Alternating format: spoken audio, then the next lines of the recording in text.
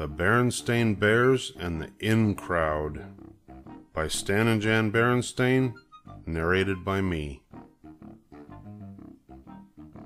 One's sense of worth is often undone the first time one feels left out of the fun. It was early summer in Bear Country. School had been out for a few weeks, and Brother and Sister Bear had settled into a comfortable routine of bike riding, playing ball, exploring, and just generally having fun. They had chores, of course, keeping their room neat, helping with yard cleanup, and when he got very busy, helping Papa Bear in his shop. Mostly, though, they were looking forward to a carefree summer of fun and relaxation.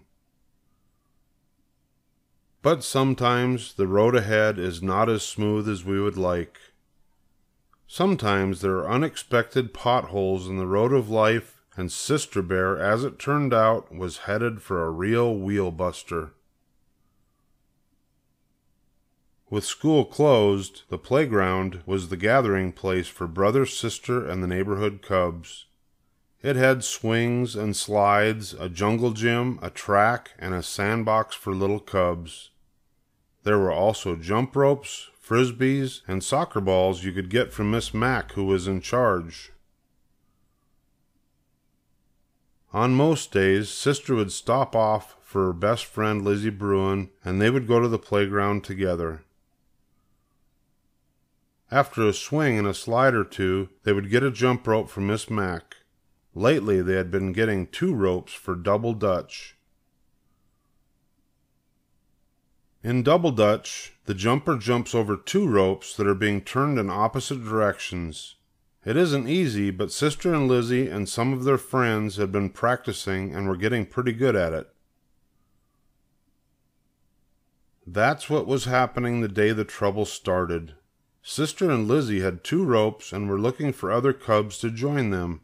But where was everybody? Where were Anna, Millie, and Linda, their usual jump mates? As they looked around, they spied a small crowd at the far corner of the playground near the bike rack. That's when Anna ran by. "How about a little double dutch?" called Sister. "Can't now," shouted Anna. "There's a new cub with a terrific 10-speed bike, and she's letting us take turns riding it." It sounded interesting, and even though Sister and Lizzie were still a bit small for 2-wheelers, they decided to investigate.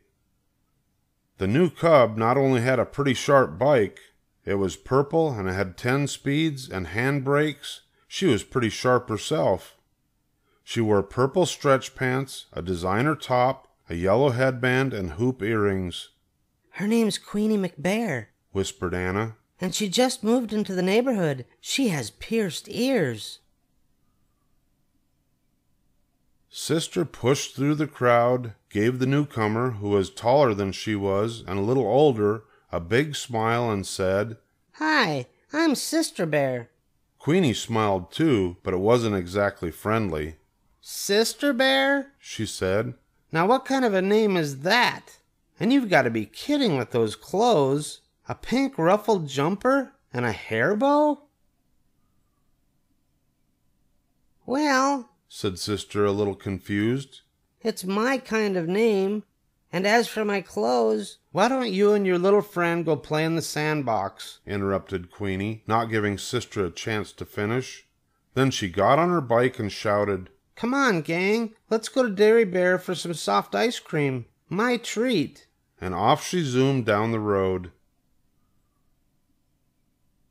Jumpmates Anna, Millie, and Linda looked a little embarrassed, but soft ice cream was soft ice cream, and so they got on their bikes with the rest and followed Queenie down the road. Now Sister was very confused, and upset too. "I don't get it," said Lizzie. "All you did was say hi. Say, I know what," she added, trying to cheer her up. "I heard that Miss Mack is organizing a double dutch tournament with prizes and everything. Come on, let's go sign up." Sister Bear didn't even answer. She was so upset that she just turned and went home. She was usually so cheerful after a session at the playground that it didn't take long for Mama Bear to figure out that something must have gone wrong. Papa and Brother Bear noticed too. After supper, the whole story of Queenie came out. Her bike, her sharp clothes, and how she made fun of Sister and then treated everybody to soft ice cream. Everybody except me and Lizzie, she said glumly. What did she make fun of? Asked Mama. My name, my clothes, my hair bow, me, said Sister. Oh dear, said Mama. That wasn't very nice. Not very nice at all. Maybe she was just trying to make an impression. Well, she certainly made an impression on me, said Sister. A bad impression. Of course, Mama had been a cub once, and she knew about in-crowds and cubs like Queenie, who tried to build themselves up by putting other cubs down. But she also knew that it didn't do much good to stew about it. So she gave Sister a hug and said, Don't fret, sweetie. I'm sure things will look a lot brighter in the morning. Things did look a lot brighter in the morning, and Sister Bear was once again her confident self. She decided that today she would ride her trike to the playground. The playground was just as much hers as Queenie's, and besides, she wanted to ask Miss Mac about that double Dutch tournament. It sounded interesting, and maybe Queenie wouldn't even be there. Queenie was not only there, she and the gang were riding around the track on their bikes. When Sister tried to join in, all she got for her trouble was a cloud of dust and more of Queenie's smart talk. Well, if it isn't little Miss Hairbow on her tricycle. Excuse our dust, she shouted as she whizzed past. Excuse her dust indeed, thought Sister, getting an idea. I'll show that Queenie McBear. She pedaled home as fast as she could. She hoped Brother Bear wasn't out riding his big two-wheeler, because that was her idea, to borrow his bike, go back and ride circles around that Queenie McBear. She managed to get on Brother's bike by standing on a step, and she almost got it going. But her legs were a little too short, and after a few wobbly circles, she crashed. Kerwump! Oh dear, said Mama, who had just returned from a quick shopping trip to the mall and was watching from one of the treehouse windows. She had a pretty good idea that Sister's attempt to ride the two-wheeler had something to do with Queenie and the in-crowd. I guess you had another run-in with that new cub, she said as Sister came into the house. Well, here's a little something to cheer you up. She reached into her shopping bag and took out some new clothes. Some new and different clothes for Sister Bear. There were some very sharp jeans, a green and white striped designer top, and a bright green headband. For me? Said Sister. Of course, said Mama. Come on now, let's try them on. You know, she continued as she helped Sister out of her pink ruffled jumper and polka dot blouse and into her new outfit, maybe these new things will change your luck. Maybe, agreed Sister. But then she asked, Mama, why did Queenie pick on me like that? Well, said Mama thoughtfully, sometimes there are cubs, even grown-ups, who behave that way. They show off for the crowd by picking on someone who has a certain kind of name or wears a certain kind of clothes. They try to build themselves up by putting others down. That's how in-crowds get started. But how about Anna, Millie, and Linda? Asked Sister. They've always been my friends. Why did they side with Queenie? Maybe because they were glad Queenie wasn't picking on them. And soft ice cream is soft ice cream. There, she said, removing Sister's pink hair bow and putting on her new headband. You're all set. Here, have a look at yourself in the big mirror. It's very nice, said Sister. And I really appreciate the new things, but there's one problem. It's just not me. I like me, she said as she stepped down.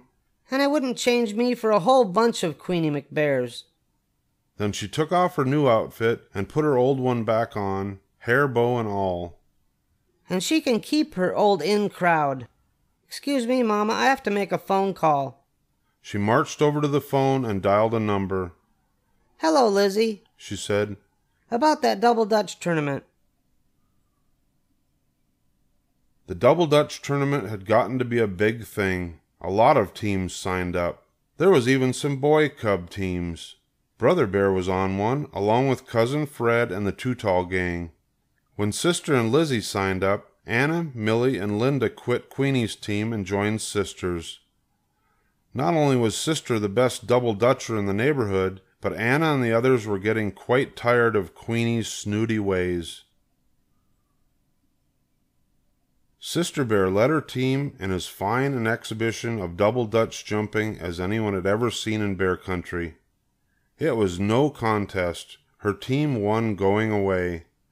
Queenie's team was a double Dutch disaster, especially Queenie, who made the mistake of wearing beads and a big hoop earring that caught in the rope and ended in a terrible tangle.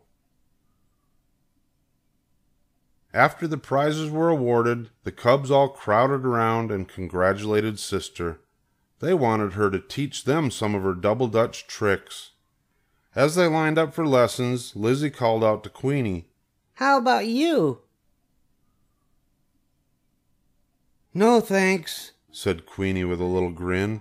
I've already learned my lesson. The end.